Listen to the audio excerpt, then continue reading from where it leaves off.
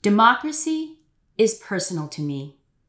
It is the reason why I'm an American, not by choice, but by the efforts of my immigrant parents who in the early 1980s in Hong Kong already anticipated the peril of the Chinese Communist Party and made the difficult decision to leave. This was a decade when the world held great optimism about the direction Beijing seemed headed when its authoritarianism appeared to ease. But here we are. Democracy has become a bit of a dirty word.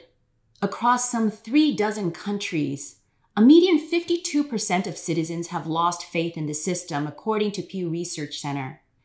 In another study looking at established democracies, only 1/3 of those born in the 1980s believe in democracy. Compare that to attitudes of those born in the 1930s, when, for instance, 72% of Americans held democracy essential. That's a 40% drop. Political scientist Larry Diamond calls what we're facing a democratic recession. I wonder the extent to which this has happened in part because of the US's misadventures and outright invasion in Iraq to nation build, so that my generation reflexively shies away from supporting democracy even in its defense, if not its promotion. In Europe, where I live, democracy hesitancy, to me at least, has its roots elsewhere.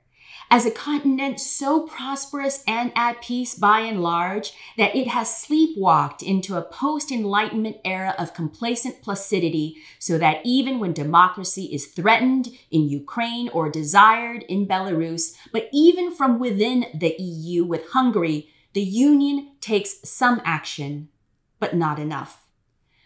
As a journalist, I have reported from autocracies, from China, Russia, and even North Korea, and I examine authoritarian creep around the world. Few autocracies today look like North Korea. 21st century authoritarianism looks different from 20th century authoritarianism. China's modern metropoli, for example, gleam with skyscrapers and the same abundance and efficiency you would see in a wealthy democracy. This is not East Germany and the Stasi. For one, you don't need snitches anymore. Your phone does that for you already.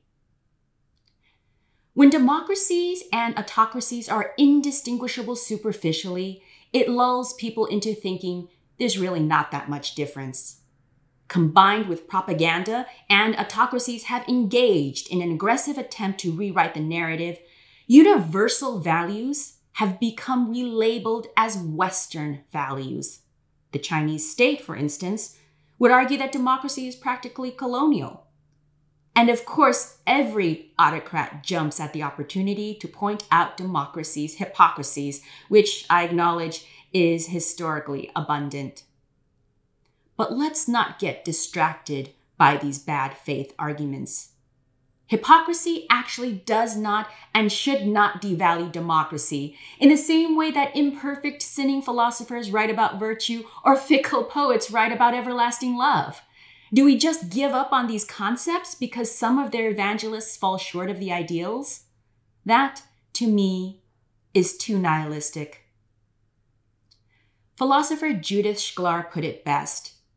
It is easier to dispose of an opponent's character by exposing his hypocrisy than to show his political convictions are wrong. I am grateful for this opportunity to participate in 55 Voices for Democracy and am struck by the words of my fellow contributor, Rainier Forrest, in his address for this series. He speaks eloquently about the importance of language, evoking Thomas Mann's phrase, stolen words, for the distortion of basic terms to mean the opposite of what they intend. Stolen words so that my profession, journalism, has become fake news and I am an enemy of the people.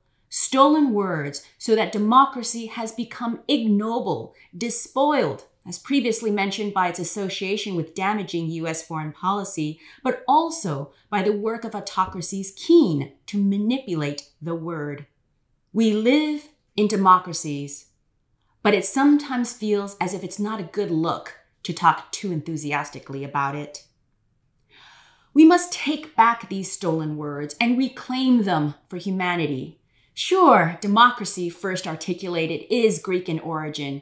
Europe provided the lexicon for it and its components. But just because it did does not mean the desire for democracy, the desire for human rights, does not exist in every single one of us. Let me share from my personal experience. For 5 years, I filed hundreds of original reports from China. I traveled and I spoke to countless people. The circumstances that brought me to cross paths with them usually meant that something unfortunate had happened. Sometimes it was a farmer who had his or her land illegally confiscated by corrupt real estate developers in cahoots with the local government. There were middle-class families who faced trouble and found they had no recourse because there is no independent judiciary. Then there were ethnic minorities, such as the Tibetans and Uyghurs, who faced collective existential destruction. In so many cases, the person would say to me at some point during the interview, "I just want to be treated fairly. What happened to me, to us, was not right." These people didn't reach for the word democracy. They didn't talk about universal values or the rule of law. That's not their vocabulary. But that human yearning for justice and equality is basic. It's there. Let's own these words and celebrate them. Let's explain to people it's not just about voting. It's about the opportunity to right the wrongs. And it isn't only about the high-stakes social justice battles that might seem abstract for those it doesn't touch, for those more focused on their day-to-day. A democratic system is also about terribly mundane things. A business dispute where you can sue some person or entity and know that you'll have a fair day in court. It's about parents who have a voice in what the state's education system teaches their children. It's about understanding that bad things happen to good people everywhere, but in an open society, you are empowered to fight back if need be. Making this case is not easy. Here's the tough truth about where things stand. We face internal and external challenges. Let me say a few words about the external ones. The beneficiaries of authoritarianism, the winners, are often also the ones most connected to the global community because of their wealth, power, and means. They use their position to argue and defend their systems. Often, they use online social media banned in their home countries to make the case for their demagogues.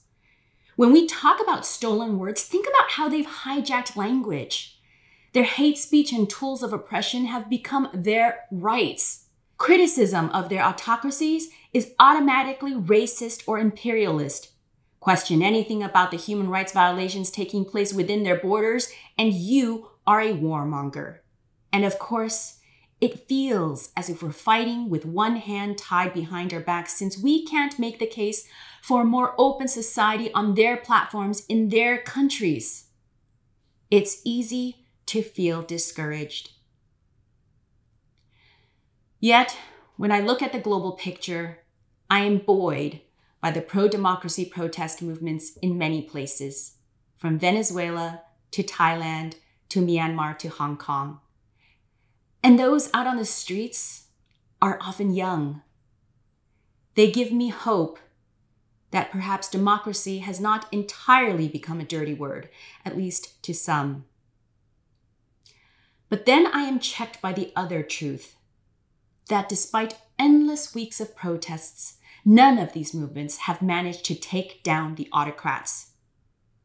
Then I think about the long arc of human history, our timeline mostly and vastly a default of monarchies, empires, and despots, and I despair. Democracy is a blip on this timeline, and if we want it to persist, there can be no complacency. Every generation needs to fight for it. Thank you very much.